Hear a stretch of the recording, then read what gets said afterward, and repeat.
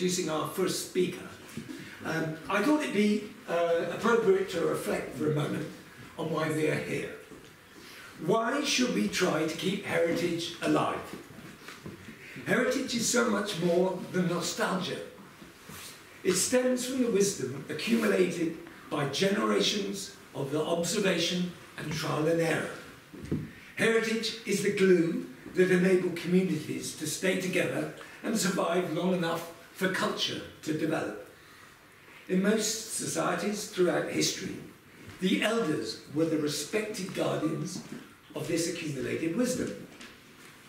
When Barnabas was being built, this vital information was still passed on from one generation to the next through storytelling and example. By the time a young fisherman acquired his own boat, he would already know the hazards, the marks which indicated the best fishing grounds or the state of the tide. Most likely, he would see himself in the context of those who had gone before and would have a strong sense of identity and, despite the direct competition for livelihood, would know he could find a helping hand or advice in a crisis.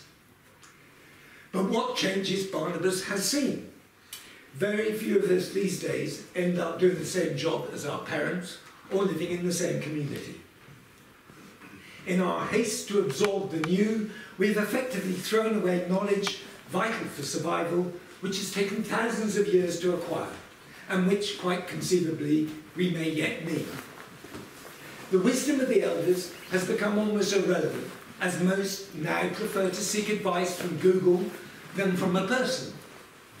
The internet has given us all a sense of independence, which further undermines the role of community, the breakdown of which is increasingly blamed for many of our social problems today. Whatever the drivers of change were, they generated a sense of loss, which was keenly felt by some in West Cornwall. In 1920, my grandfather, Robert Nance, set up the first Old Cornwall Society here in St Ives to gather up the fragments that remain, that nothing be lost, and establish the St Ives Museum. Today, museums are all we have to replace the stories of our elders. So it's there that we should look for our lost sense of identity and community. For just as heritage kept former communities together, today it has the potential to restore them. However, although museums hold the key evidence and artefacts, they cannot be expected to retain any understanding of them. Tonight, we're here to celebrate the extraordinary survival of Barnabas and the Cornish Maritime Trust, who sail and maintain her. Barnabas, after all, is a seagoing museum piece. By taking a museum piece, or a faithful replica like a jumbo, and putting it back to work, albeit for leisure purposes, we can rediscover some of this lost understanding. We get answers to questions we never thought of asking. Organisations such as the Cornish Maritime Trust and the Jumbo Association therefore perform a vital role as extensions to the museums. In working these boats, heritage is brought back to life in an engaging and dynamic way to suit today's lifestyles. And the best bit, it brings with it a growing sense of community. Thank you. And now, to put this story into local context, I'd like to welcome former Mayor William Thomas to tell us about the Barnabas and the Thomas family. It's a privilege to be a part of the Thomas family. And there are a number around with us here this evening. Over there is the great-grandson of Barnabas Thomas. The gentleman over there is the great-grandson of Barnabas Thomas, who all his days of growing up lived in the house which Barnabas Thomas owned and purchased in Crow Street. So we'll have a little plaque over that. I can only really recollect what my grandfather had told me. So there will be others here perhaps have different memories. My grandfather is actually is in the painting there opposite as you go out on the hallway. My grandfather is the one with a sou'wester straight down and a moustache, so I thought I would try to look like him tonight, but I haven't got my sou'wester on. He had a boat built, which was a sister ship to the Barnabas. It's called the Silas, and his father, Bill, one of the family.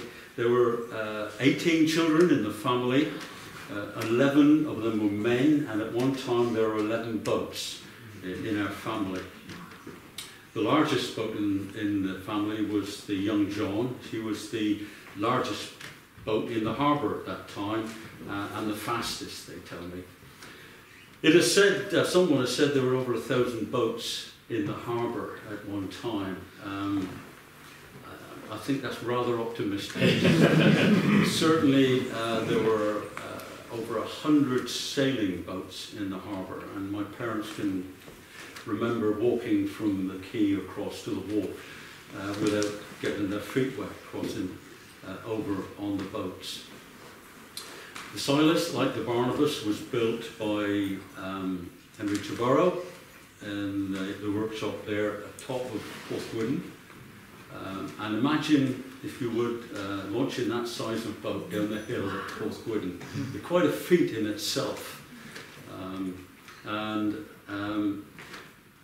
It's interesting because the Silas's punt, which I used to scully as a boy and fish with my father, was the inspiration, really, I think, for the Jumbo Association. Johnny's father took the measurements of our punt to put in the Cornish Maritime Museum. Johnny took those measurements and built the replica punt, and from that, obviously a couple more, and the Jumbos, and so we are pleased, as I think, the Thomas family, to have a part in the inauguration, if you like, of the Jumbo Association. If I may just interject there, it's absolutely true what you say. It was the result of the launch day on Fair Mow that Brian Stevens organised. The turnout made me realise that boat building had a social relevance in bringing these people together. And I thought, well, how better it would be if we built a boat that we could use, because a punt is a big, heavy boat, and there's not a lot you can do with it, which so it could be at the time. So we built the first Jumbo, and suddenly the punt had a new role. It was used as they always had been, so we get the full crew out in one go. So yes, you're absolutely right. It all stemmed from the Silas.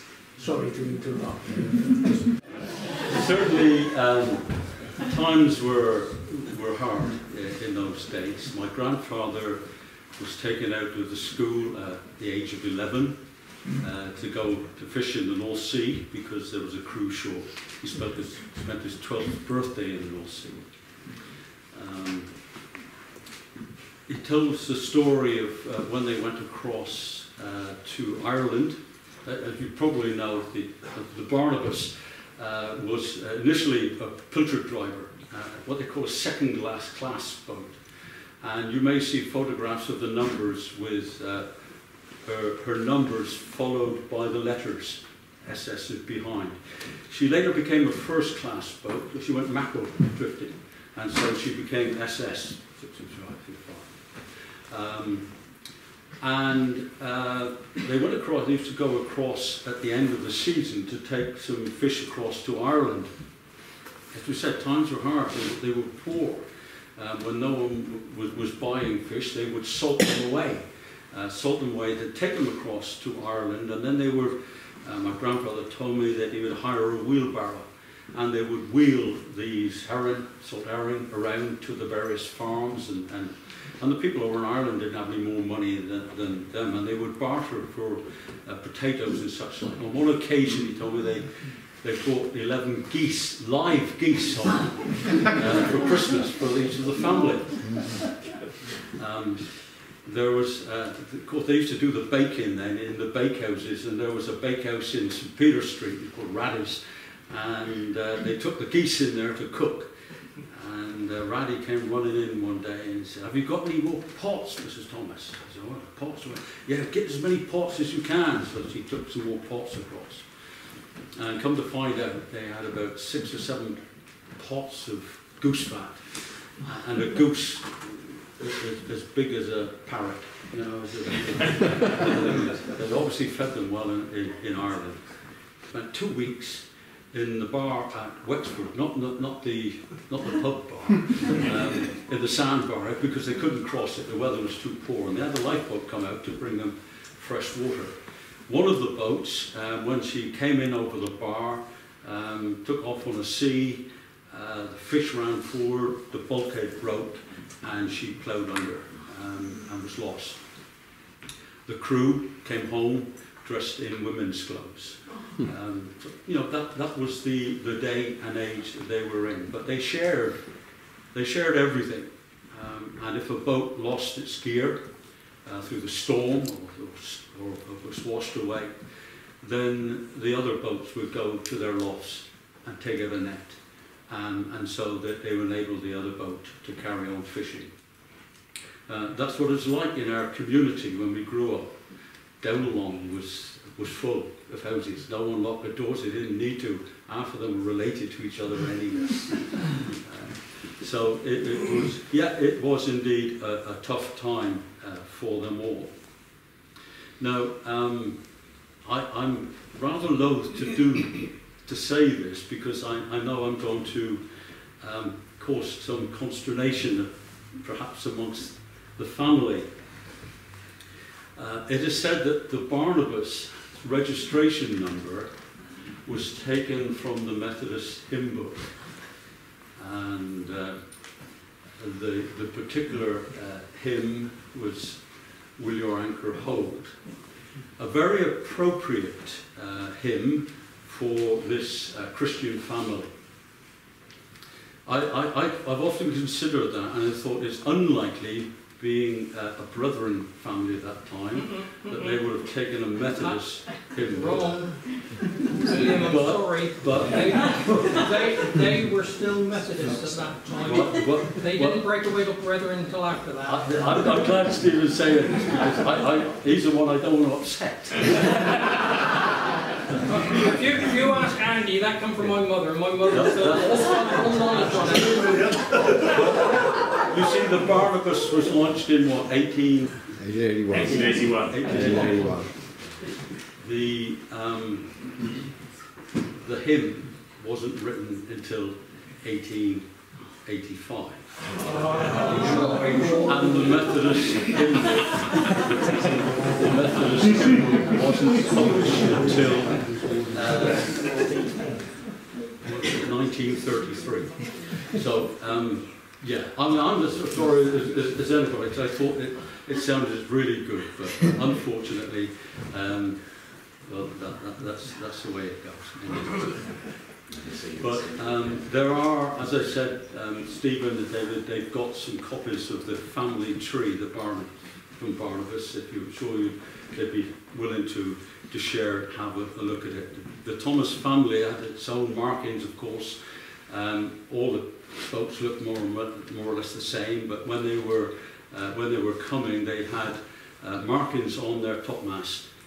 The Thomas family was red and white hoops, as you probably noticed from the Barney, as it is at present.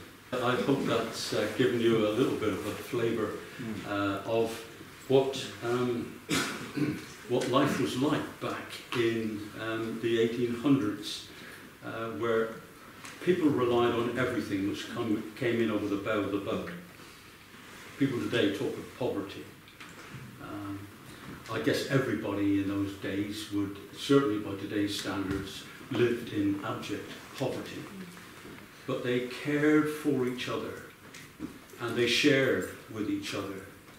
And it was a sense of community that I don't think St Ives will ever see again.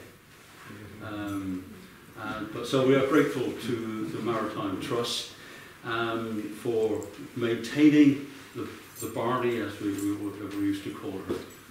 And of course to St Ives Town Council for their generous donation in enabling this piece of equipment which enables the boat to steer, which is a very important piece of equipment. So thank you, Johnny, and thank you, Council. You said about poverty.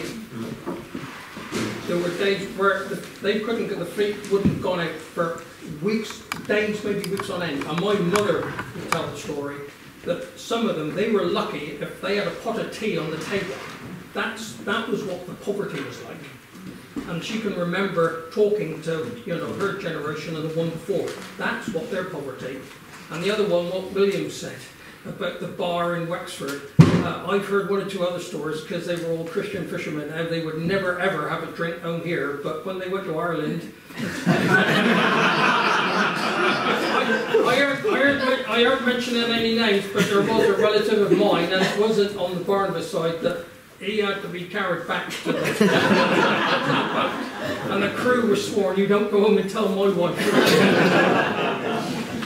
But as William said, they had to, and there's another one, I don't know if everybody knew it, because they did her, when they took the Barnabas recently around the coast. I mean, they would sail from here up to Scotland, go up through the Caledonian Canal so that they didn't have to go up around the very top of the thing, following the fish, and then come all the way down the east coast and come back down again, all on sail.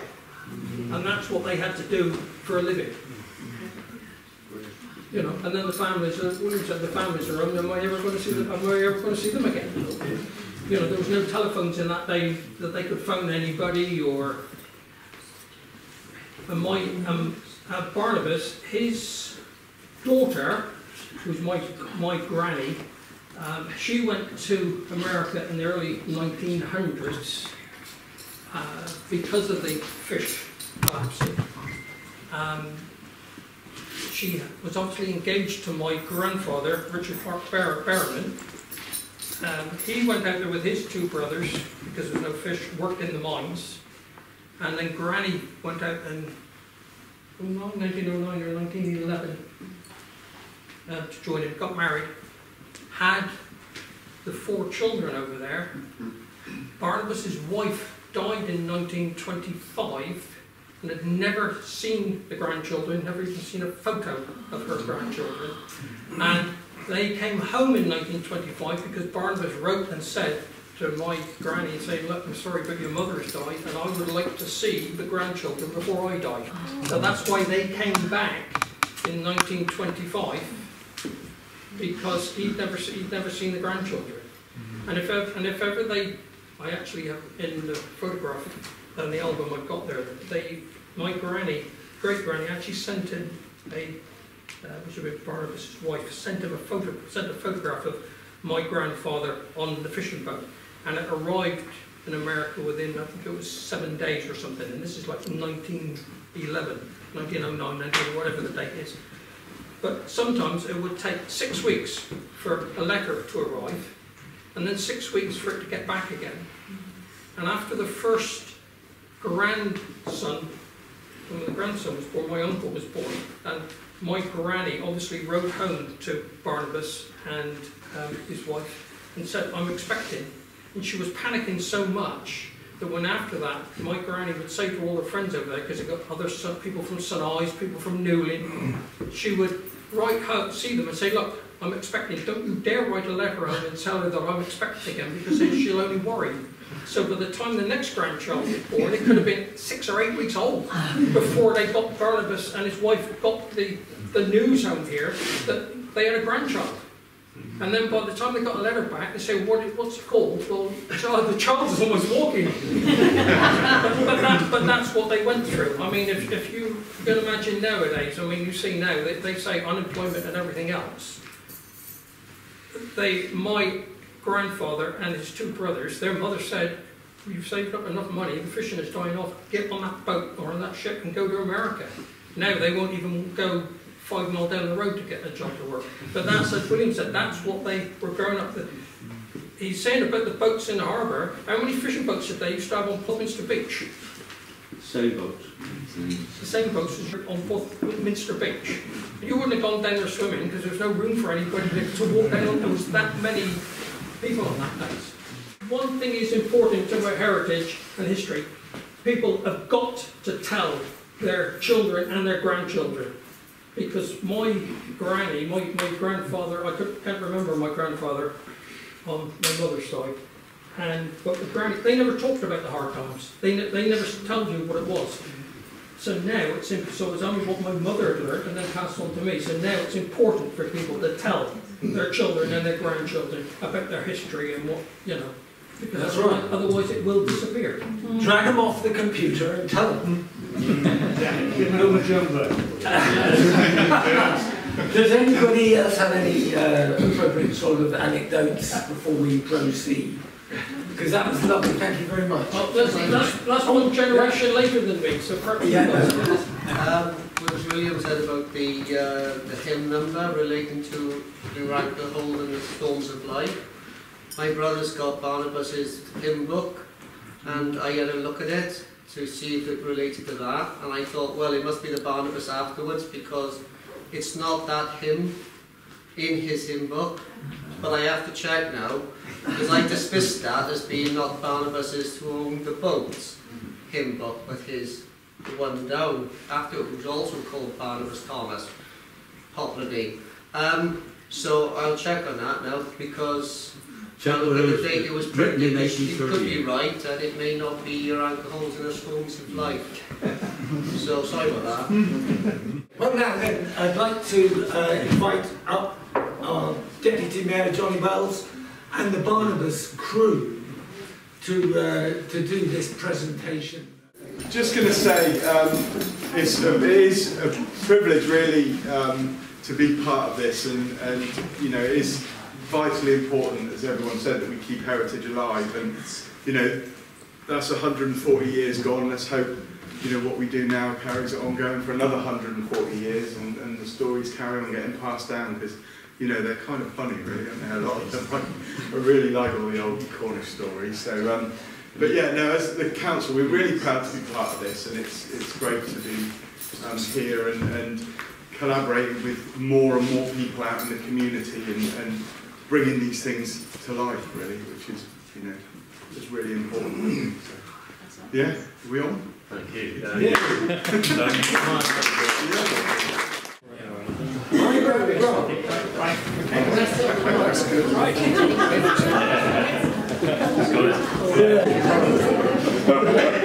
that mean we get one to break over it?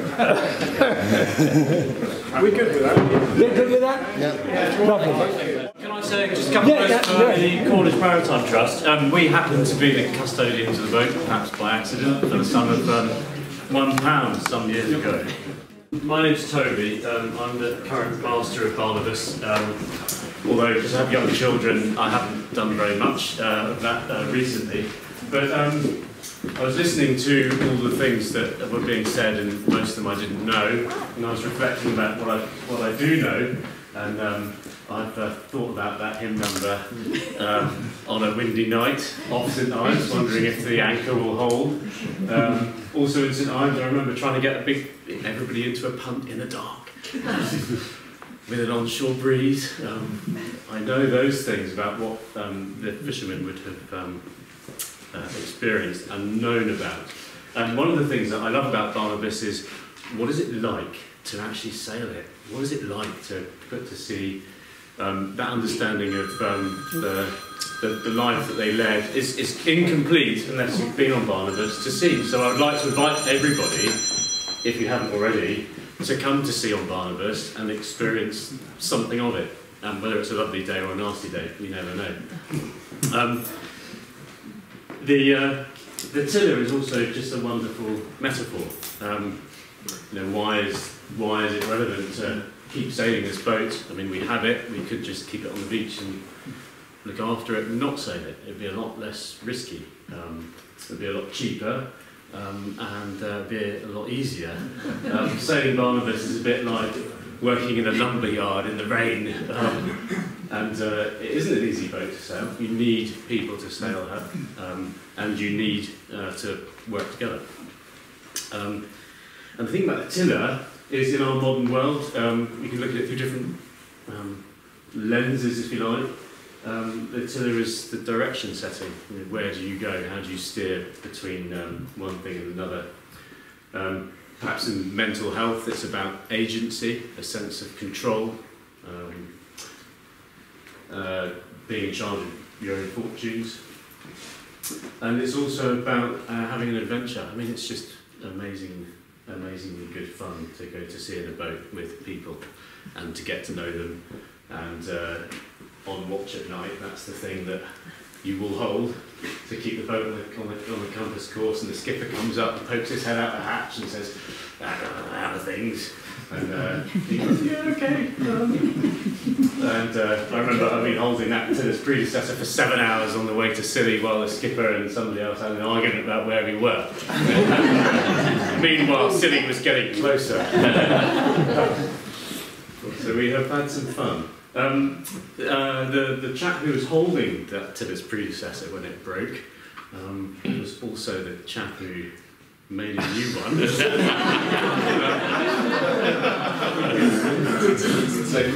Johnny. And thank you to the people of St Ives for enabling it to be remade.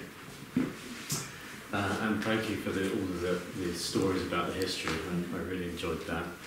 And we will go sailing again. That tiller will be on the boat, and things will go on. So, in part, due to you here, and definitely the wider community that we live in. So, thank you. That's about it, I think. Just a footnote, the event that this evening was rescheduled from was Boats in the Bay back in September. I don't think he's here, Ben Lawrence, is the harbour master. He is very keen that we should do this, and I'm hoping that Barnabas, her next visit to St Ives, might be as soon as early May or early part of next year, where we might do a Boats in the Bay at that end of the season instead of in September, which is when we've customarily done it. Thank you all so very much. And actually, she hasn't been mentioned yet, but Emma here.